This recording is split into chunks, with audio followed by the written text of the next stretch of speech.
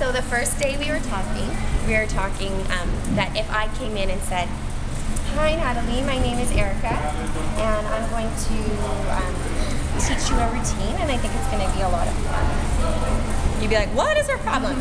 So eyes are the windows to the soul, and we talked about actually how can we stick out amongst the thousands of gymnasts, and it's this, right? This is great, we work on this a lot, but this we need to work on. And so the emotions that we talked about when we're looking down is unsure, not confident, nervous, scared, etc., etc. So again, we picked our points and we're going to find them every single time.